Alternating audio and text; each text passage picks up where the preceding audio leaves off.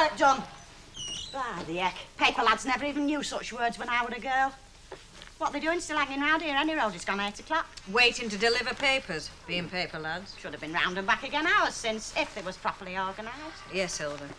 Want to get out of bed a bit sooner, don't you, if you've got a job to do? Not that it's any of your business, Hilda, but I didn't get into flaming bed till after 3 o'clock. Yeah, you look it. Well, you can't go burning the candle at both ends, you know.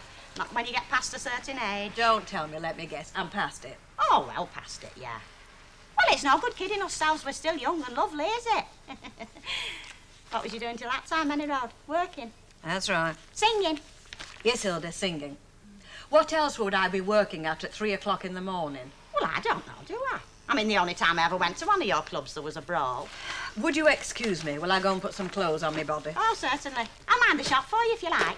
Not necessary. Miss Riley will be along any minute. Who? Oh, her? Yes, sir. And if she'd been here when she should have been, I wouldn't be studying me Gansey, making stupid excuses to nosy women whose business it wasn't in the first place. Hey, read any good books lately? Fed up around you down here, kid. Thought we were going to teach Barlam a lesson. We are, come on. First off, we find out if he's in.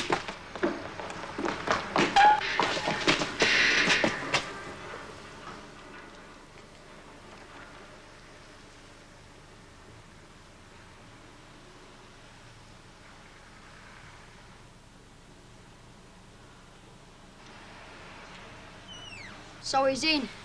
Come on. Where are we going? I don't know about that. Oh, well, you're Miss Summit for inflicting 2 Ogdens on me before 9:30 on the same morning. Why is it fair game to mock me and our Hilda? Local clowns, aren't we? We've never done hurt anybody. Oh, I'm sorry, Stan.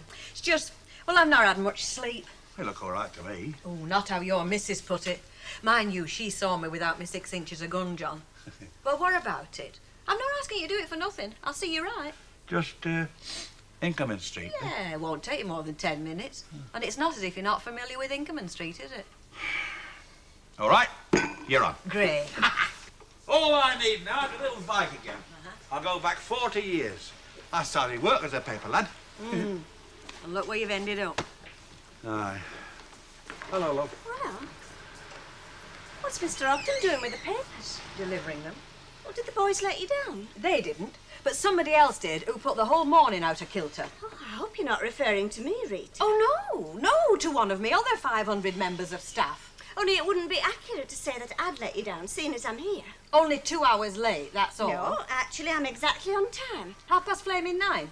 How did you arrive at that remarkable conclusion? I worked 2 hours overtime last night, which means I'm entitled to come in 2 hours later this morning. Oh, yes. Yes, and vice versa, as a matter of fact.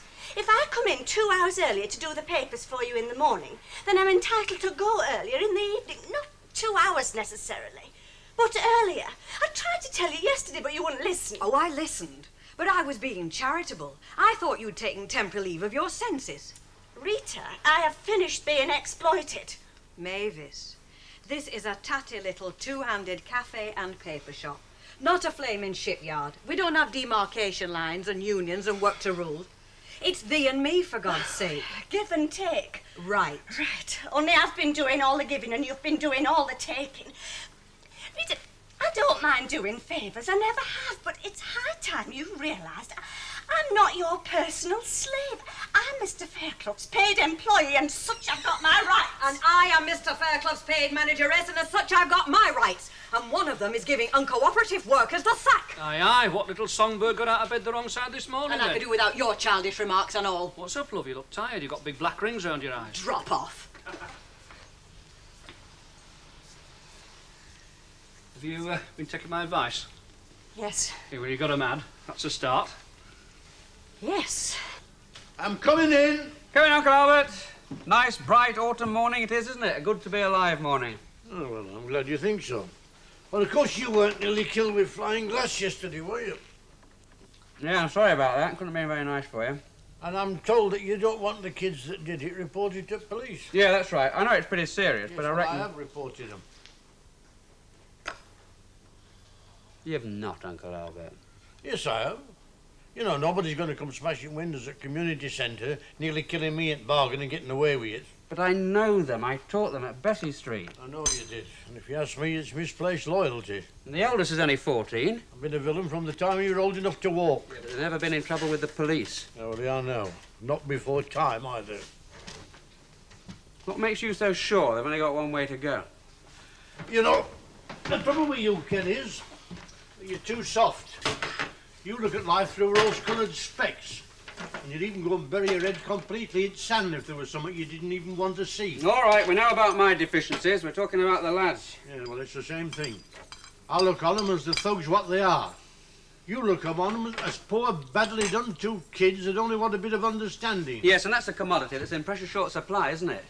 You know, we're all too ready to go baying after the blood of the younger generation, but as if there's some monstrous mutation that's sprung up and got nothing to do with us. Now, look... I mean, look, we don't stand back, do we? And look at the corrupt, collapsing, unprincipled world that we've provided them with and think that that just might have something to do with it. You can plant a seed in your allotment, Uncle Albert. You can plant it on rotting muck and it'll grow up into something fine and sturdy. But it's not the same with human beings. They need a little more care and attention. Never heard such...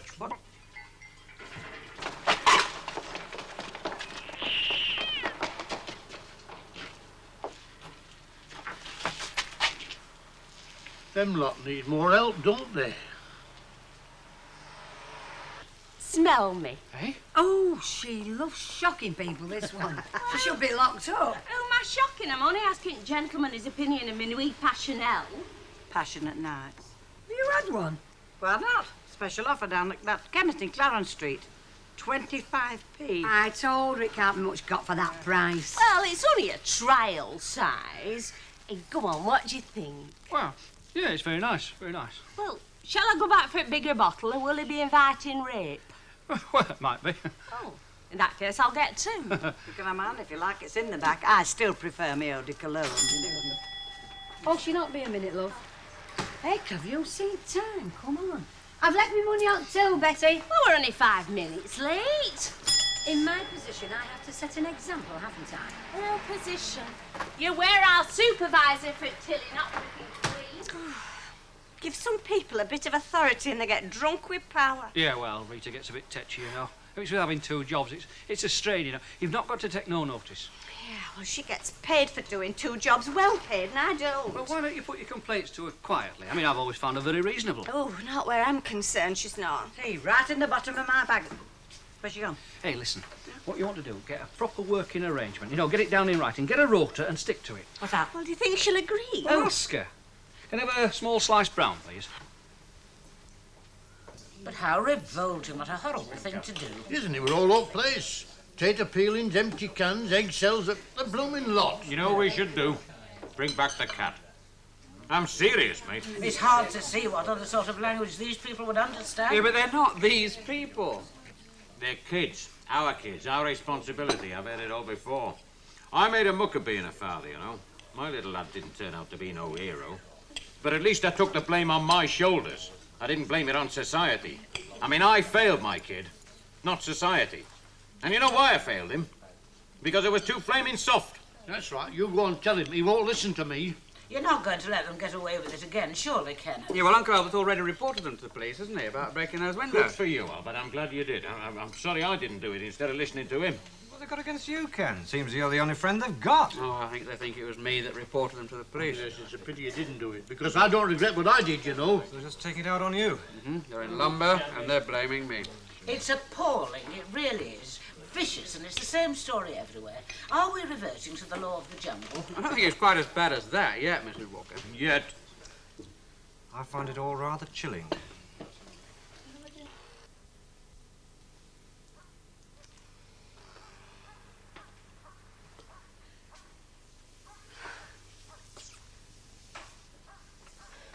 Right, Chuck, hold the fort. Won't be long. Where are you going? Well, I told Len I'd let him do me a favour and buy me a drink in my dinner hour. I see. And what about my dinner hour? Oh, you're having it. It's nice and quiet, no customers. So get your little butties out and make yourself a little pot of tea. All right. No, it's not all right, Rita. Supposing I want to go out. You can't, can you? Seeing as we don't close at dinner time. Anyway, you went out yesterday. I fancy a breath of fresh air. And I fancy being kidnapped by Sasha Distel, but we don't always get what we want in this world, do we, love? Tell you what you can have, though. I've got a couple of fresh cream bilberry tarts up in my fridge. You can have them. I don't like bilberries. 50 flipping p. She could at least have made it a quid. Well, it's only 2 streets, and it took 5 minutes. Yeah, well, it's not much, but at least it'll buy a bit of mince for us teas. You're not short of a bob or two, are you? Look, where money's concerned, I'm always short of a bob or two. Have you any conception how much it costs to feed you these days? Your appetite doesn't go down as prices go up, you know. So, and next time, tell her you want a man's rate. It was only Broadley Street and Inkerman Street. Inkerman Street. So that's why you were so quick to offer. I never offered. She asked me to do her a favour. Yeah, and do one for yourself at the same time. Well, next time she asks you to go up Inkerman Street, you tell her it's 2 quid. You mean it's all right for me to go around there, as long as I get paid? That's right, Chuck. Cost 2 quid would buy us best steak, let alone mince. Any road. I happen to know that number 19's gone to her daughter's in Bristol for a month. Hello. Hi. Hello, look. Hello. Vodka and tonic, darling. As ever. Can I Rita's poison, please, Annie Love? You know you'll have to start drinking cheaper drinks, you will. So all the fellas keep telling me, but they keep on buying them for me. What's all this about our little Mavis, then, eh? Getting very stroppy. Perhaps it's her age. Thank you. She's the same age as me, give or take a month. I know. And you've been known to be a bit stroppy in all at times, even worse than she is. Listen, we're discussing Mavis, not me. And it's hit the board. What am I going to do about it? Well, do you want me to step in? Well, you're the boss. Only when it suits you, I am, yeah. Look, we're talking about little Mavis, not a herd of wild bull elephants. You can handle her with one hand behind your back. Not this Mavis, I can't.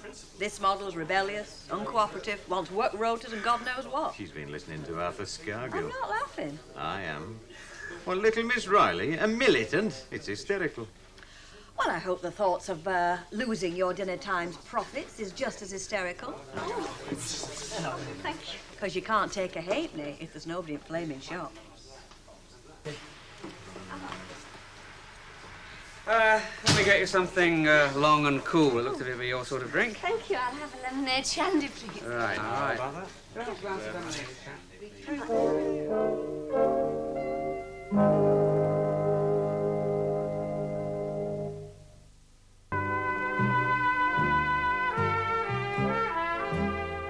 No, what I mean is we always hedge ourselves in with a million reasons why we shouldn't move. Well, I mean, in America, people shift around a lot more. Oh, yeah, I know, but it's not as if Emily and me have got kids settled at a school or old folks we can't leave or a marvellous business we can't give up. Yeah, well, I mean, you could always sell yours and buy another anyway. Yeah, I know. Well, that goes for the house, too. I mean, we're fond of it. No, it'd be more accurate to say that we are used to it. And neither of us would pretend it's our ideal home. Well, where would you go if you went? Oh, Devon, Cornwall, Cotswolds. Anywhere where it's green and pleasant and gentle. The lakes. Anywhere where people have got time. Think you'll ever do it? Well, pack up and go. Don't suppose so. Now, come on, love, what are you playing at? I'm not playing at anything, Mr. Fairclough. You're hanking after a rise, is that it? No, Rita knows perfectly well what it is. It's not money, it's just a fair deal. Aye, so she's been telling me. She's also been telling me how bolshy you've been about it I all. tried talking to her yesterday, but she wouldn't listen. Oh, now, come on, love. Turning up hours late, laying down laws, conditions, not opening the shop at dinner time. It's not on, really, is it? You don't think I've liked doing that, do you? That's what I don't understand, a principled girl like you. Yeah, well, maybe that's why I've landed myself in this situation. I mean, it's easy to get taken advantage of when you're somebody like me, but I'm just at the end of my tether, and that's final. Look, just tell me why it is you think you're not getting a square deal. Well, it's going to sound disloyal. No, love, it is my business. I'd like to know what's wrong with my employees, what their grievances are. Now, come on, what's it all about? What's it in aid of? Well, I sometimes have to work overtime at night, making up the papers and tidying up that sort of thing, while she rushes off to get her hair done or to an audition or something. And? And then coming in early in the mornings to do the papers again when she's been working, singing, I mean, like she wanted me to do this morning, only I wouldn't. The 6:30 to. How often's that, then? It depends how many singing dates she's got, sometimes 3 or 4 times a week. As often as that? But surely not the same week that you're doing the working late of the evening. Yes, well, I mean, that's when she wants me to come in early, isn't it? So sometimes you're working a 12-hour day? And then I'm left to cope on my own while she goes off to buy stuff for her frocks to have a fitting or goes to rehearse with Mr. Bishop. She must be making a bomb, apart from what I'm paying her here. Well, I hadn't thought of it from that aspect. Does she slip you anything for the extra work you do? I told you, Mr. Fairclough, it's not the money I'm after. Oh, Mavis, you know what you are, don't you? A troublemaker. No, a mug. A real old mug. I just want to talk to you, Kevin. Have to make me mates. Yeah, well, it won't take long.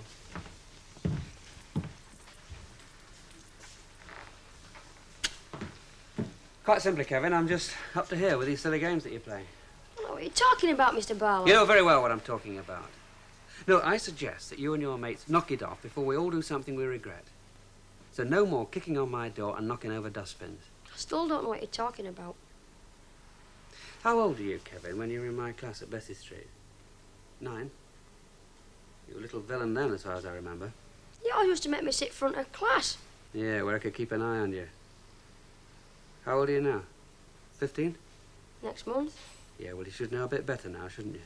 if you say so. Do you know where all this will end, Kevin, if you don't change your ways? Borstal first, and then probably prison.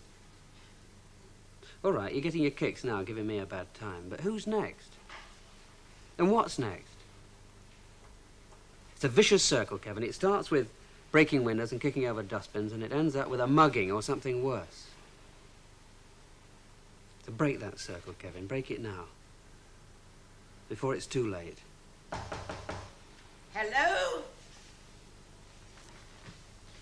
I know I said 4 o'clock, and it's only 2 minutes to, but I was ready, and I thought I'd like a bit of fresh air, so I thought I'd walk down.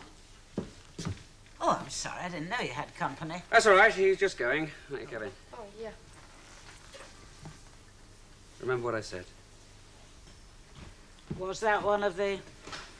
Yes, a young thug all set to turn into a grown-up thug. Oh, I never thought I'd hear you sound as cynical as that. I'm not cynical, Mrs. Walker. I'm angry. Angry because I know him and I can't get through to him. I'm powerless. We all are. We can see what's happening and there's nothing we can do about it. But you're so good at communicating with people. Not now. Not with kids like that. Well, if you're all set, Mrs. Walker, I've got another job at 20 Yes, past. of course, dear. I'm sure if you gave him sound advice, some of it's bound to stick. Oh, I wonder.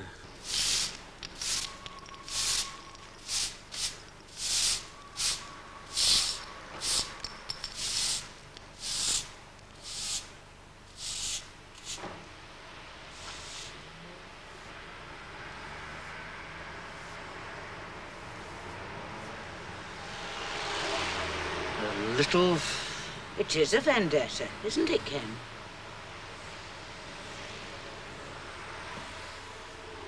No, Hilda, I shan't be using your stand services again. Oh, well, just think on. Next time he wants paying the proper rate for the job. This morning's choss won't happen again. Till next time. Well, if there is a next time, I don't suppose Stan'd mind helping me out, would you? Especially if it was round Inkerman Street. In fact, I shall keep Inkerman Street just for you. Well, you sort Madeline out? She's not speaking to me now. I had a word with her, yeah. Marked her card, did you? No. What did you do? I told her I thought she was dead right. You've been taking that girl for a mug for months, you know. It's a wonder she stood it for so long. Stood what, exactly? Working all the hours, God sends. Is that what she told you? She told me how much she was doing and how little you were doing. I only work a 23 rot now a day, that's all. Yes, but not for me, darling. All for your own benefit. Off out singing every night. Well, if you think she's that hard done by, why don't you give her a rise? She'll not say no. I think she deserves one. Only I'm not giving it to her. You can afford it. Not as much as you can with all the work you're getting in. Gee, blabbermouth missed out, did she? Don't forget it was you that asked me to have a word with her. Where do we stand now, then? It's not money she wants. It's just appreciation. You give her a few more quid extra a week, and she won't think she's being taken advantage of. I like that. Me give her a few more quid. It's your shop. Ah, but it's you that's giving her all the extra work, isn't it? Supposing I said no? Well, yes, my love, you're dead right, aren't you? Only I would reconsider if I were you as to whether you want to keep the job as manageress. To say nothing of the rent-free flat that goes with it. That's it, darling. let me know. You've no proof it was our Kevin? It was Kevin, Mrs. Marsh. How'd you know? Mr. Marsh, it was Kevin. He was in my house just a couple of minutes before. And that's another thing you'd no right to do, taking him into your house, threatening him again. Again? In here yesterday. And you'd no right to do that either, You're not a teacher any longer, you know. Look, I wasn't threatening him. I was talking to him, trying to talk some sense into it. Do you approve of them behaving like that, Kevin and Bernard? Like what? We've only your word for it that they've done anything. Smashing windows, causing wanton damage, and generally behaving like hooligans. Look, we know they're a bit wild, but I mean, most lads are, unless they're sick. I mean, the good lads at heart. The good lads at home. You've not seen the community centre, my backyard and my car. What are you complaining about? These young tykes round here carve you up and your car. Are you suggesting I should be thankful that your sons have let me off so lightly? More than you've done for them. Report them to the police. I didn't. Well, somebody did do, and you're the only one that's accusing him of anything. Yeah, well, I'm wasting my time, obviously. I didn't go to the police. I'm beginning to think I should have, but I didn't. Oh, and there's just one more thing. Trying to hide the truth about Kevin and Bernard isn't going to help them, you know. They need controlling, and they need it now. Aye, any control to do round here, I'll do it. And you keep your hands off my kids. Pardon? In here yesterday, you hit could have them. had you up They for told assault. us. Well, I'm very sorry to have to say this, Mr. Marsh, but your children are liars as well as everything else. Hey, you can't say that about our lads. Who do you think mister, you are? There's the door. Well, You better Tommy. use it. Get out quick Okay. and don't come back. I'm going, Mr. Marsh. I'm going because there's no point in staying. No point at all. You'll have to talk to him, Doug. I'm going for the pint. Don't do it, Kev. Oh, shut it and keep Nick. Right. Let's teach that barlam to rot and will leave us alone.